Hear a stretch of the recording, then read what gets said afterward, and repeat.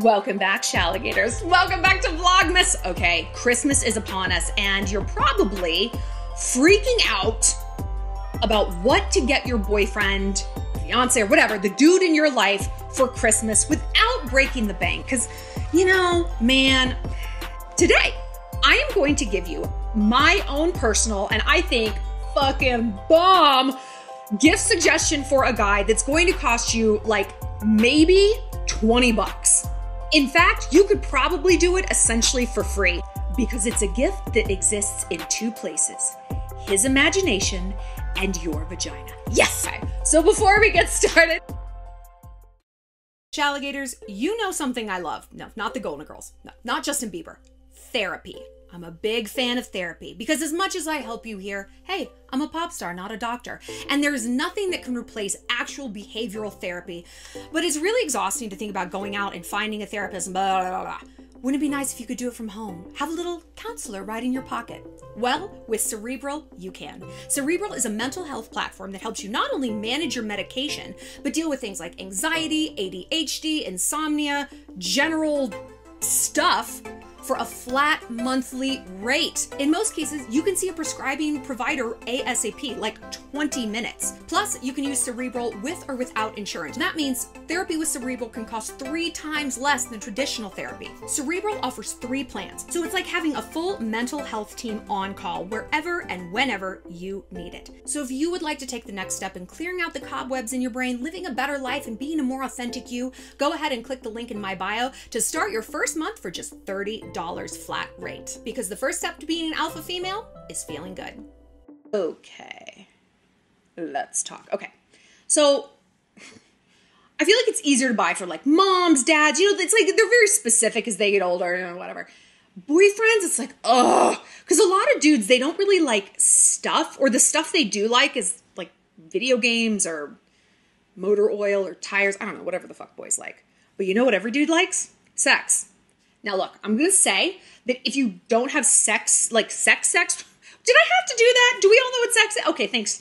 If you're not like actually having sex with your boyfriend, you can still modify this in a way that's going to be fun and sexy. It's not about going all the way. It can exist like, not exactly like in your vag, but just in the general area. What you are going to give your boyfriend is fantasy. Now, I've been listening to this podcast called The Operator, and it's about like the history of 1-900 numbers. You might not know what those are. They're like phone sex lines, like, hey, baby, I'm here to fulfill your fantasies. And it was real women talking to dudes. And it was like this whole convoluted business thing. Who cares? But I was so interested in like what guys were fantasizing about, right? I mean, hello?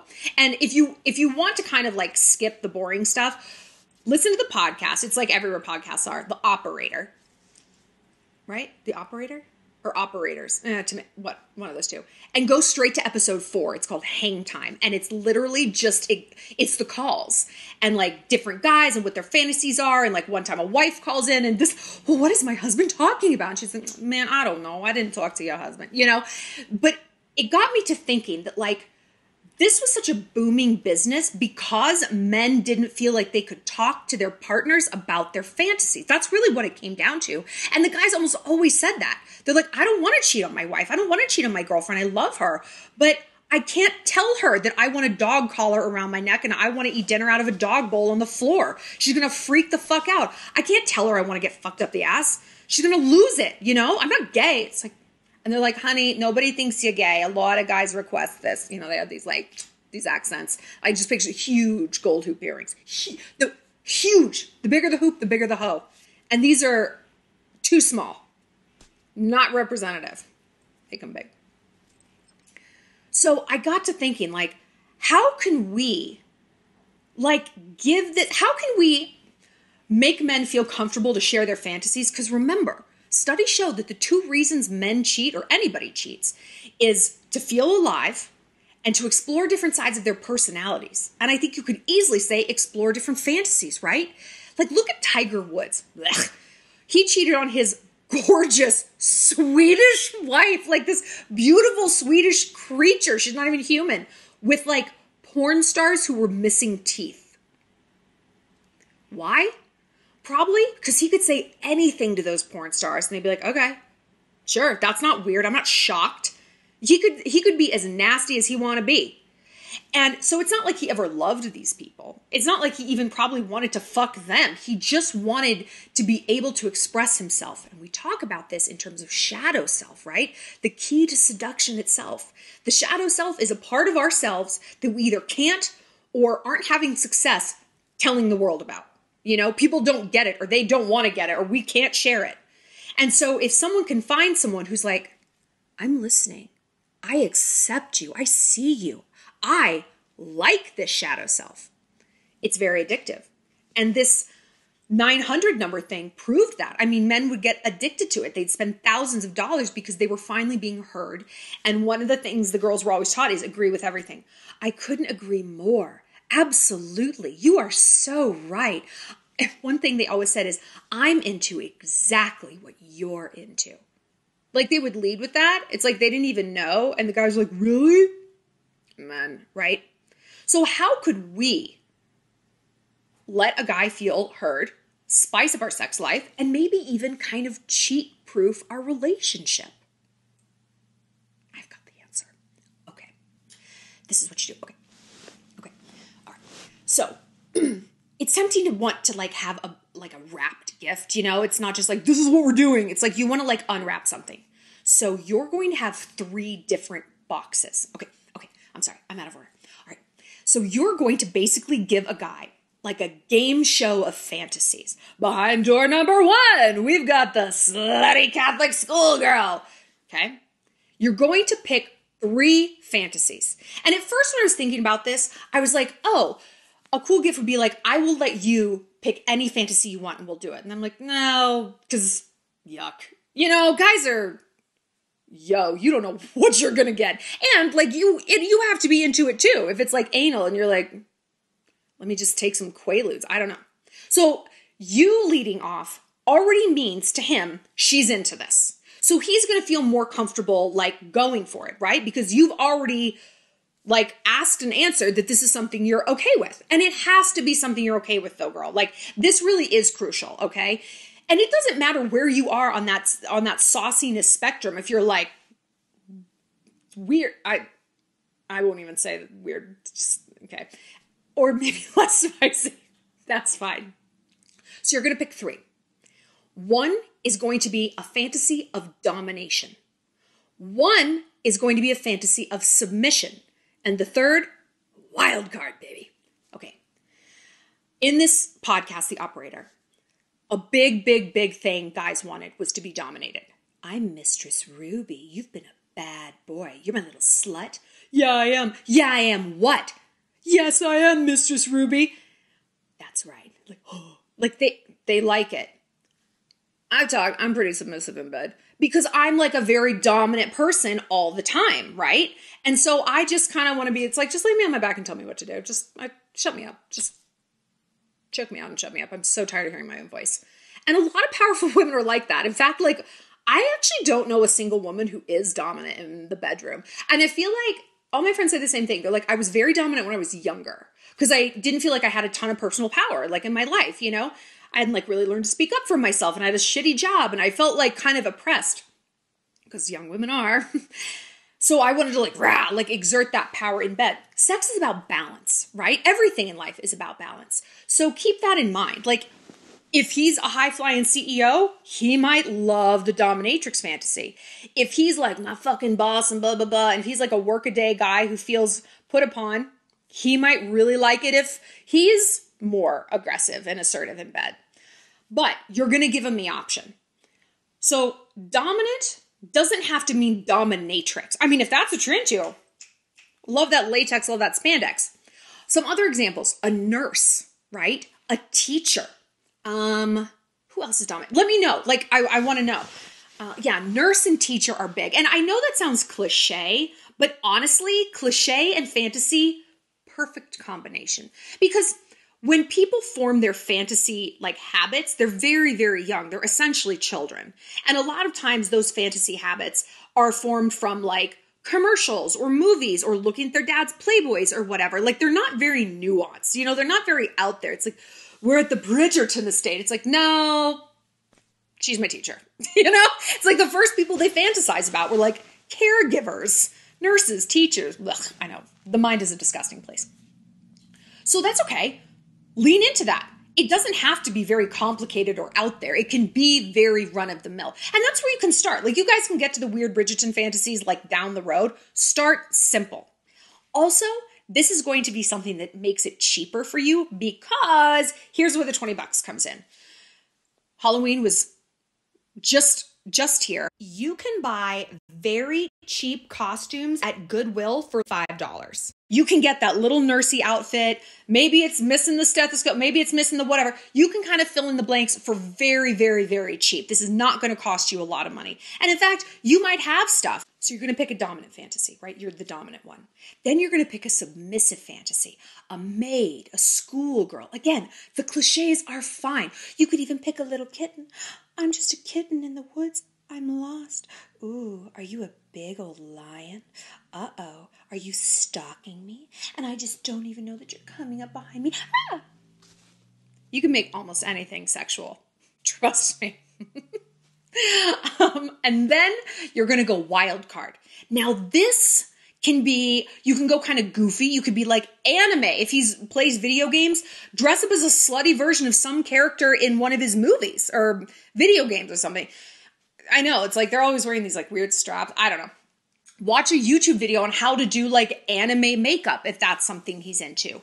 Or if he's into a certain celebrity, maybe try to dress up like her or memorize a scene from a movie that he really likes and probably jerks off to or something like that. You can be a Marvel character. Or it could be something like maybe you're just like preppy and normal in daily life.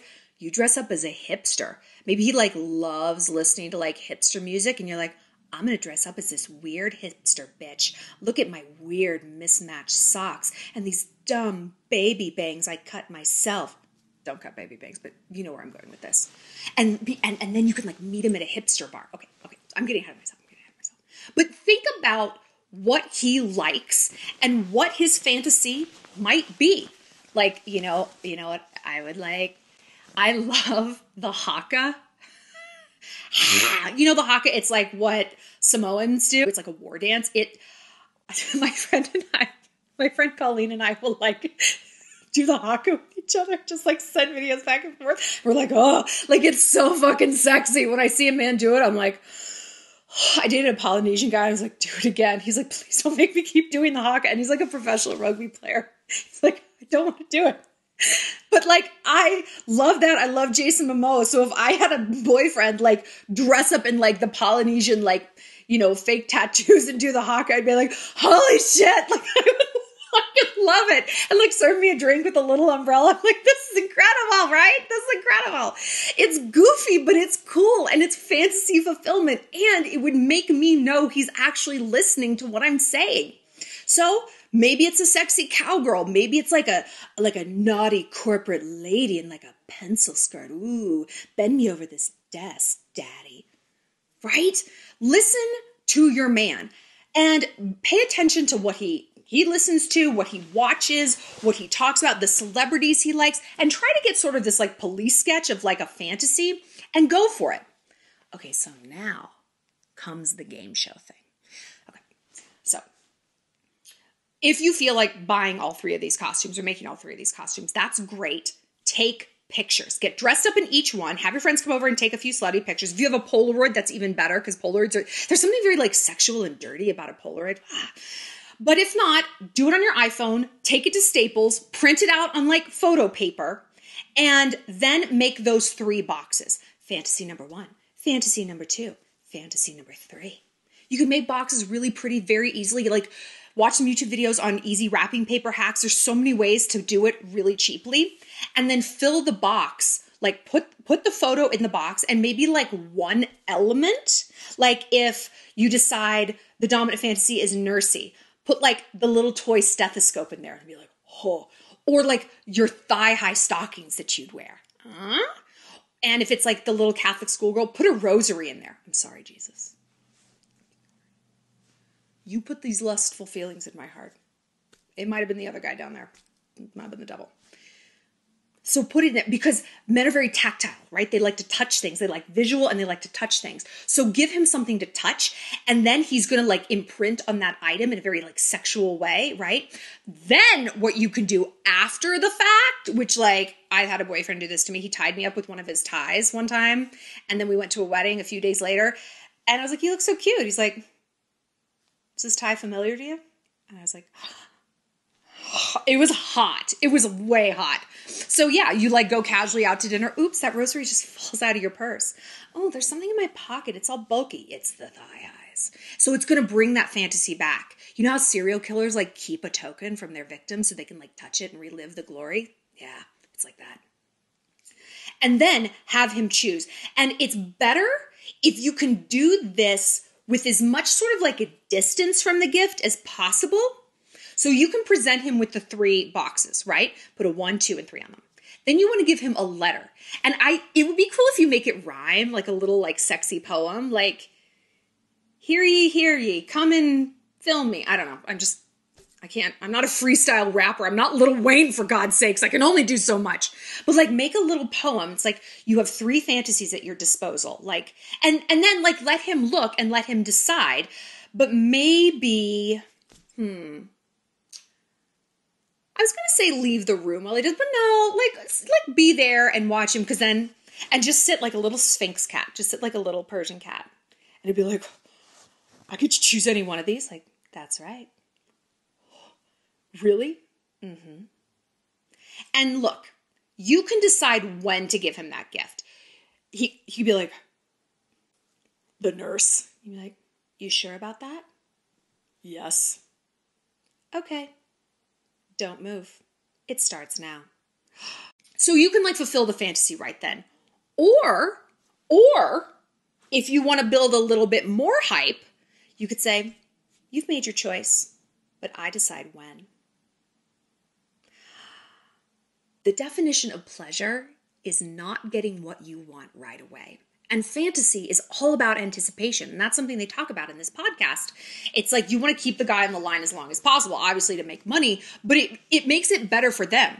You're not just like, all right, fine, jerk yourself off. It's like, no, I didn't say you could yet. Don't touch yourself. I want you to picture me licking a lollipop, right? So you want to draw that. You want to heighten that experience. He's going to think about it. Maybe the next day you slip another Polaroid into his pocket. You text him a picture of you all dressed up like a naughty nurse.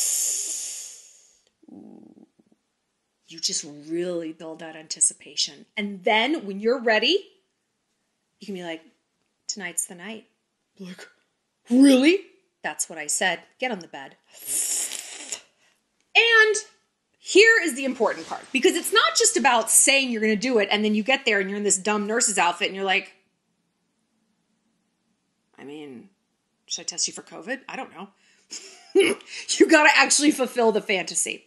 A lot of people think the fantasy fulfillment and role-playing has to be like Act 4, Scene 11. Like, it doesn't have to be long. It really doesn't.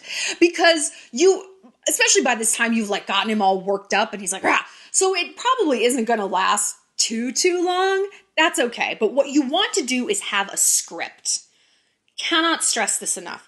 Have a script. I've done a lot of role-playing with boyfriends. I always made a script. Like, I would type it out. I wouldn't be like, okay, now you take yours. Line? What's my line? Director? Okay. Oh, I'm sorry. I'm on the wrong page. It doesn't have to be like that.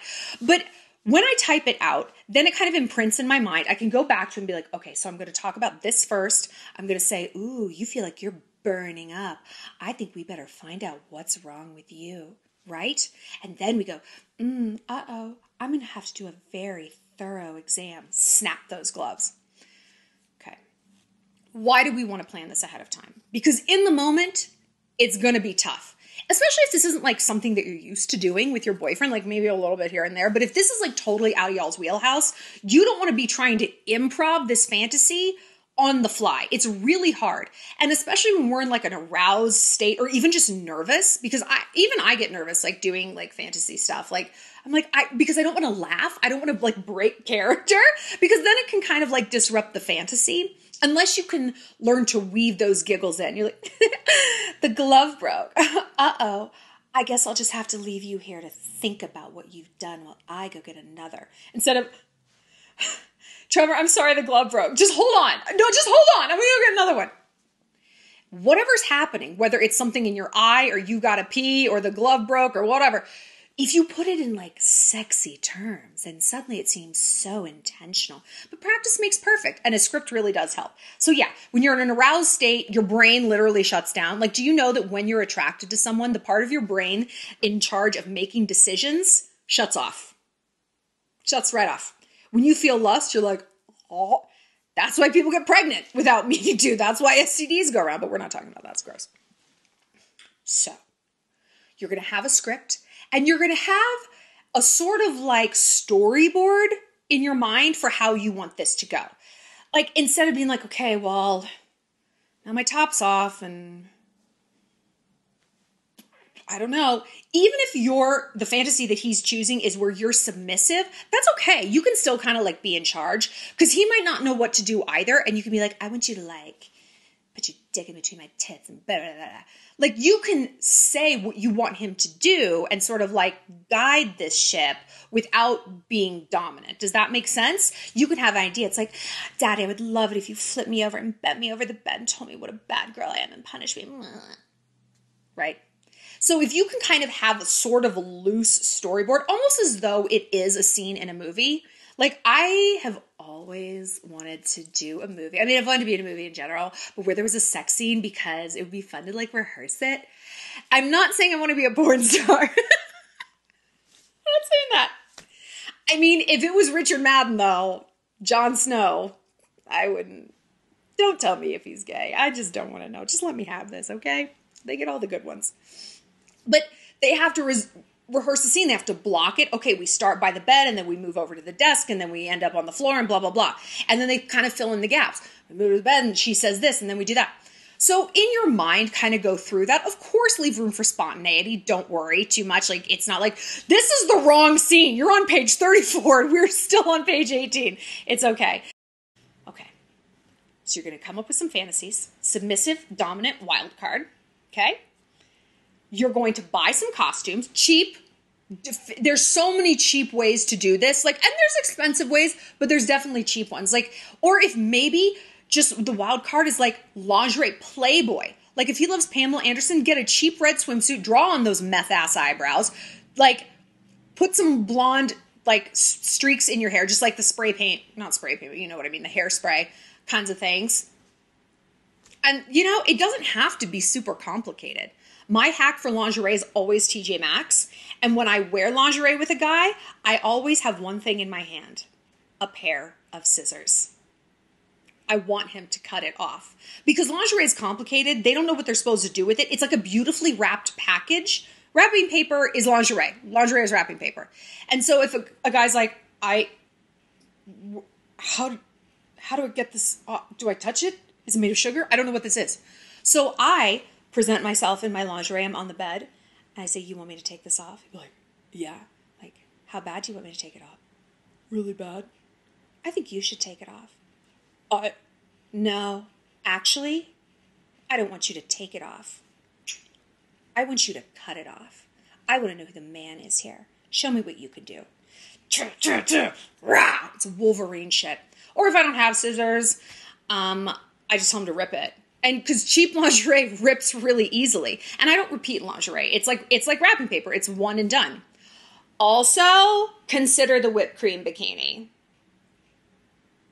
I don't know if you guys have ever seen Varsity Blues. I grew up on it, like my generation, like a millennial beta, an elder millennial. Varsity Blues, every dude knows what the whipped cream bikini is. And actually, when I was dating a 20-year-old, he knew what it was too, and I did it on his 21st birthday. Oh, James, I missed him. I tied him to a chair and did the whipped cream bikini. He loved it.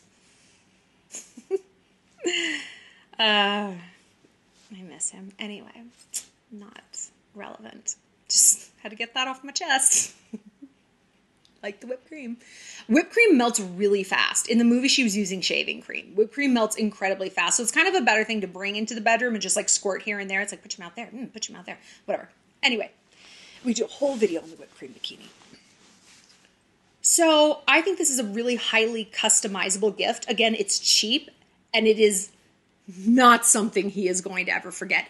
This like my boy and the chair and the whipped cream bikini will live in infamy, not even just with him, but like with his whole group of friends. It's okay if he tells people because it's bomb. Like this is going to turn out great for you. But if you don't want him to tell people, just say so. This will live in infamy for the rest of his life. For the rest of his life, he will remember the fantasy of Christmas. You will be this Christmas succubus hovering above his bed in all of his nighttime fantasies until the day God takes him from the earth. And isn't immortality the best Christmas gift of all? Because who is Christmas about? Jesus. He's had some staying power. So I want to know your submissive fantasy cliches. And again, cliche is good. Cliche is very good. I want to know your dominant fantasy cliches. And if you were going to do a wild card for your boyfriend, or if a dude was going to do a wild card for you, what would it be? Would it be like Zac Efron in High School Musical? Or I'm just thinking that's an easy costume that a guy could probably procure. Or like a soldier, or like a cowboy, and they've got all those ropes and like metal things and like rugs made of animal skin. Think about it. Because you know what? If you do this and it goes well, Valentine's Day is just around the corner. Shallontine's Day. It would be a great thing to be like, you know what I would love? I would love that gift in reverse. I would love to see what you come up with. Anything is going to be so hot and so cool. I mean, this could be something you guys do every other month. Like, you guys could do this for all the holidays. Is it Arbor Day? Get out your fucking fantasy boxes, baby. So tell me your thoughts. Tell me what you are planning on getting your significant other. And we are going to be back. See you later, Shallon.